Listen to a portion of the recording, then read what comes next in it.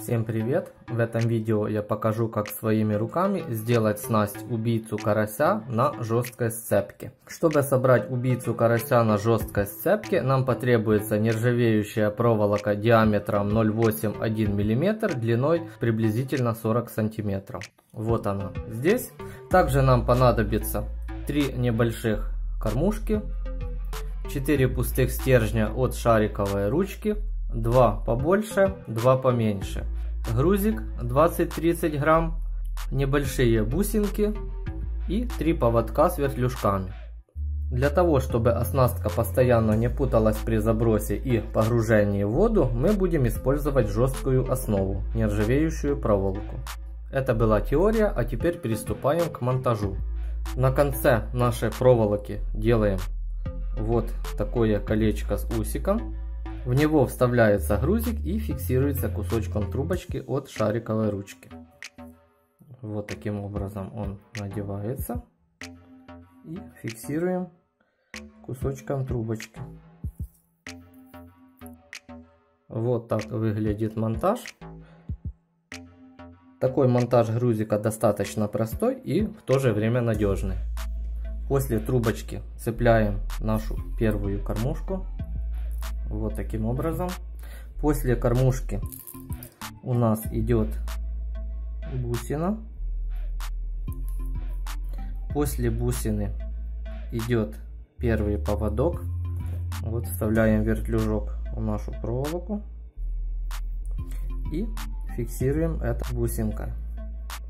Вот так должно получиться.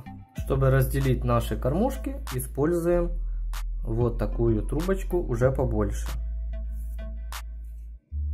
Длина этой трубочки равна расстоянию между кормушками. Вот так. И цепляем следующую кормушку. Кормушка, бусина,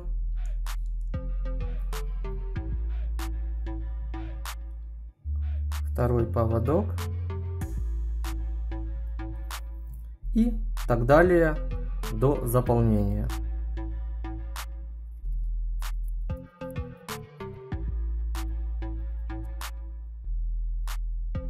Монтаж заканчиваем короткой трубочкой.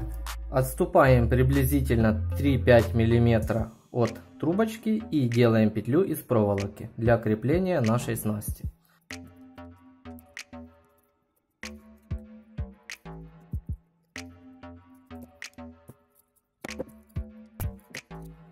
Колечко можно подправить.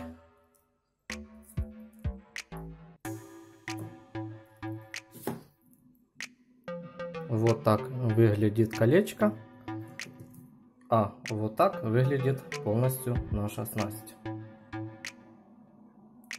Благодаря тому, что наши кормушки имеют свободный ход, наши поводки свободно вращаются вокруг своей оси. В кормушку набивается вязкая и густая прикормка, а в качестве приманки на крючки цепляем шарики пенопласта. Теперь о плюсах данной снасти. Первое. Она никогда не будет путаться благодаря своей жесткости.